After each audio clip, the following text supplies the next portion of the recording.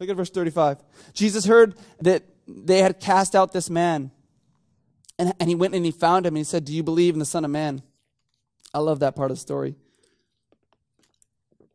So this man who was born blind, been healed, he's now thrown out of the synagogue. He's not allowed in anymore.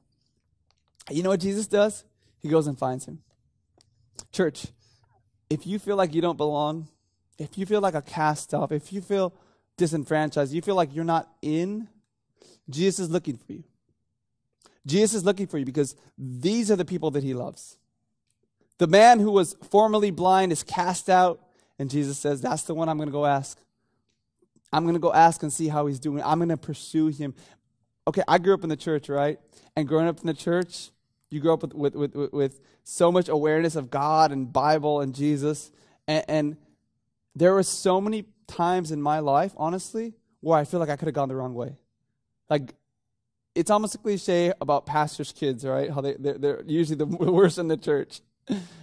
And I see so many times in my life where like, man, I could have gone the wrong way. But you know why I'm here today, this morning, standing before you? Because Jesus kept pursuing me. He just kept chasing me. He kept running after me. I ran, he would run harder. This is the love of God. It's steadfast, strong, and it pursues. That when you feel like you're cast off, when you feel like you no longer belong, when you feel like there's no place for you at the table, Jesus runs after you and says, how are you doing? Do you believe in me? Are you with me?